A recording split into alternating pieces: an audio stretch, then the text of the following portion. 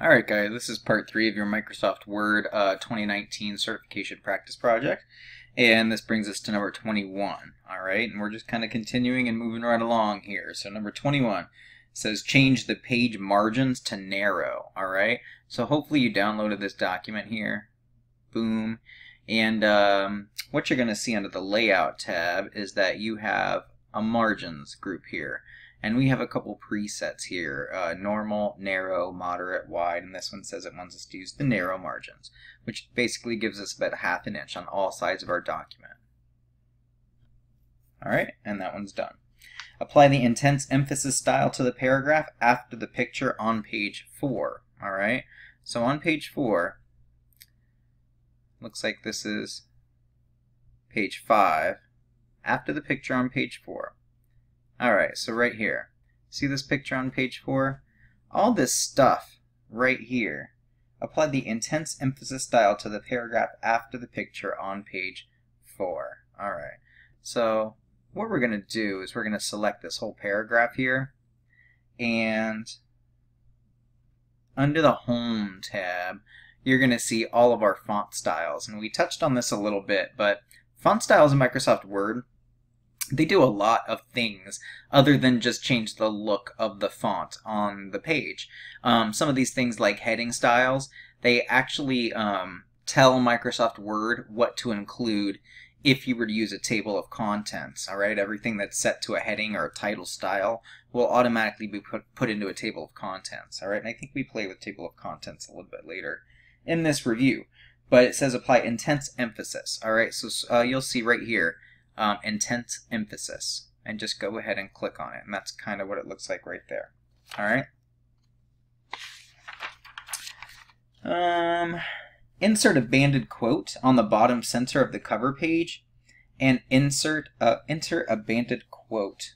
That's supposed to be insert a banded quote text box in the bottom center of the cover page, and insert the text Claudia KWOK. I don't know what this is, but we're going to go ahead and insert it. I think it's actually on the page already, so let's go to the cover page. And I want to say we just have to kind of click and drag some text. Here's our cover page right here. No, it's not there. So we're going to go to Insert, and we're going to see under Text Box, we do have different kinds of text box, and this says it wants a banded quote text box right here. Oop. It definitely didn't go to the bottom of my cover page. So let me go ahead and just take it up. I'm just going to scoot it up to my cover page. Maybe I wasn't clicked on my cover page. I'm on page 5 of 5 here. I'm just going to hit X. Control X. I must have been clicked down there still. Click in your cover page somewhere. I'm going to click down here. Control V. There's my banded quote text box. Where does it say to put it? At the bottom center of the cover page. Alright. We got to go ahead and type in Claudia. So go ahead and click in your text box and you can start typing. Claudia, no comma, KWOK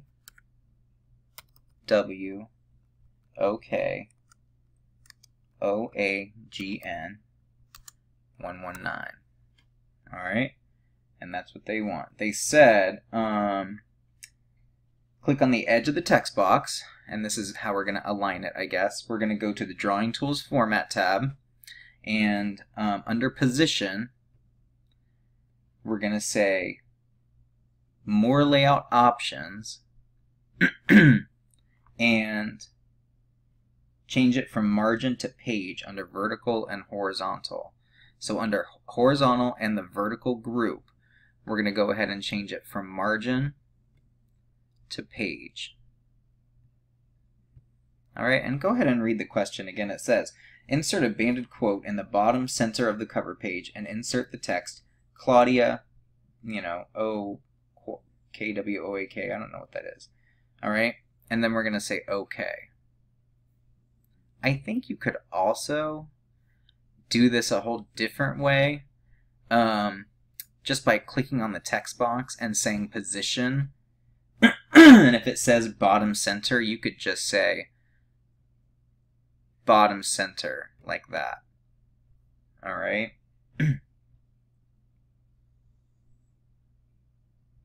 All right.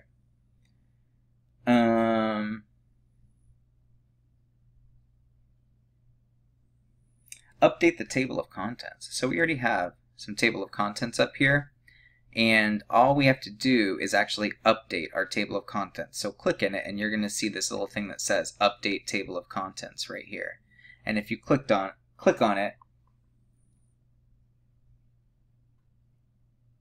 it says we want to say update entire table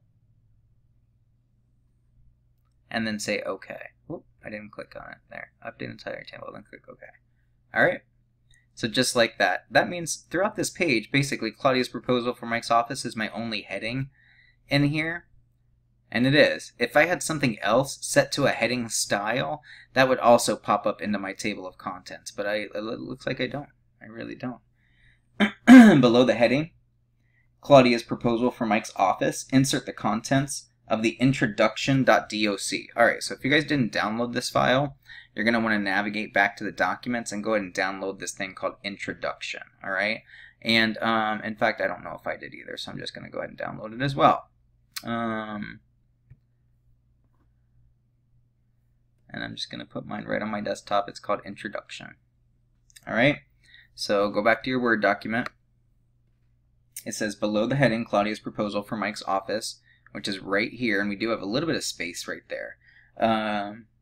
Insert the contents of introduction. So we're going to go to the Insert tab, and we're going to say Text from File. All right. You're going to notice right here, there's a little button here that says Text, and we have a group here that says Object. And if you click this, we're going to say Text from File. If you were with me with the PowerPoint lessons, you remember that we inserted slides a couple of different ways, and we said that we inserted slides from outlines if the document type was .doc or RTF. All right, same thing with Microsoft Word. If it's asking you to insert contents from a .doc or an RTF, you're going to say text from file because that's a text document. If it's asking you to insert something from an Excel file or .xlsx, it's going to say insert object. So this is text from file. I'm going to go ahead and navigate to my desktop because that's where I just put this thing. And it's called introduction. All right, and it's basically just going to automatically import the text into your document. All right, number 26. Inspect the document and remove any headers, footers, or watermarks that are found. All right, so this is removing properties. So we're going to go to the File tab and we're going to say Check for Issues. We're going to inspect the document and make sure that everything is checked.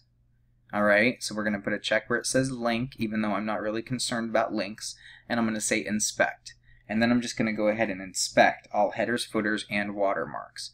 And there should be, see?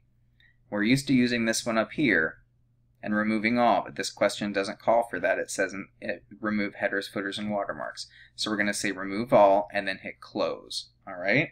And if you notice, we just removed our watermarks on our page. We actually had a watermark. I think it said draft. I should have brought that to your attention before I removed it. On page 5, change the text wrapping to square.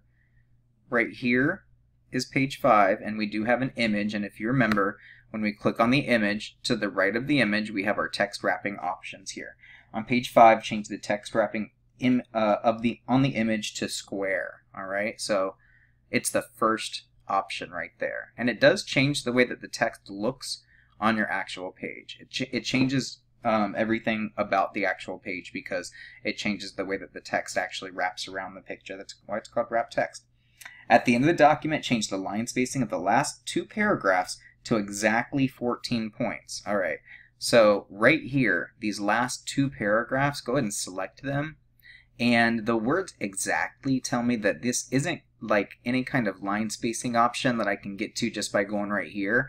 I actually have to go into my dialog box, or I can go into line spacing options. And under spacing, excuse me, under spacing, you're going to see line spacing. And if you click the drop down, you're going to see single, double, at least, exactly. And we're going to go ahead and say to exactly 14 points. Just like that. And we're going to say OK. And that's it for this part of the review, guys. I will see you guys in part 4 of Microsoft